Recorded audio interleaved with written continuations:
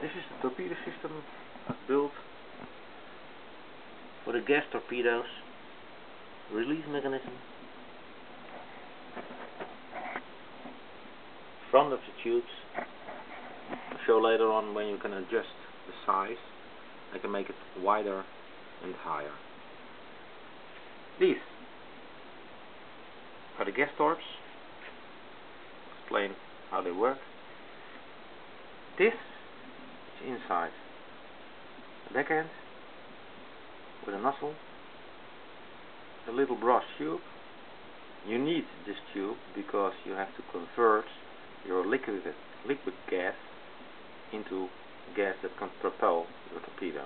So this tube gives the gas, the liquid gas, the chance to become gas.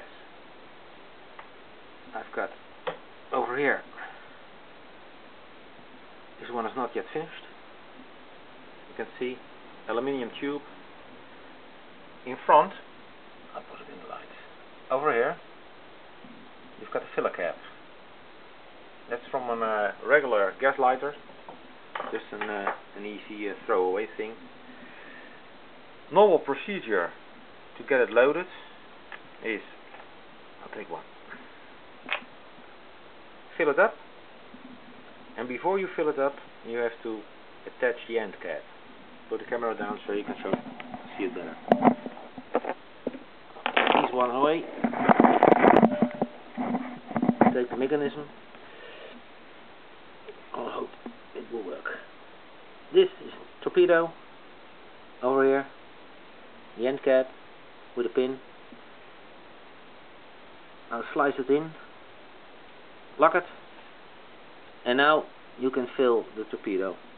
Normal procedure would be to get them inside tubes. I'll take the lower one, shove it in, and out comes the end cap. As you can see over here. Yep, the end cap. I'll show it again, the movement, so you can see it. That's the end cap. The only thing what you have to do is to make the connection between the firing rod and the end cap. I solved that with little screws. So you shove it on. I hope it will go first time. I have to loosen the screw. The screw is loosened. Put it in and lock it. Now it's locked.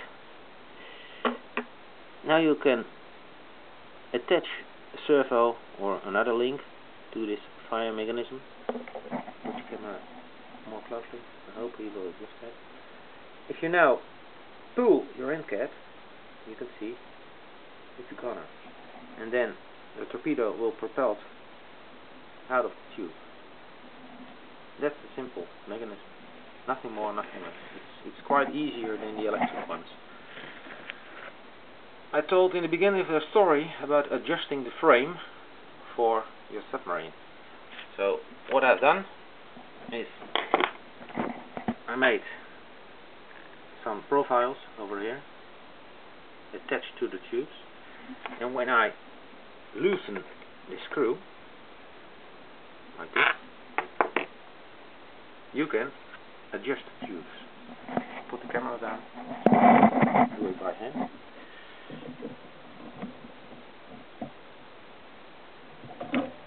Now, the upper tubes are much wider. Easy to demonstrate is to get them close together, like this. You can adjust the height by, this is an M3 thread with screws.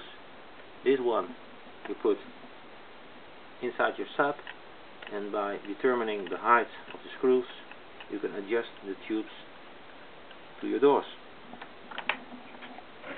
Well, this is the end of the story. I have to make 2 more torpedoes.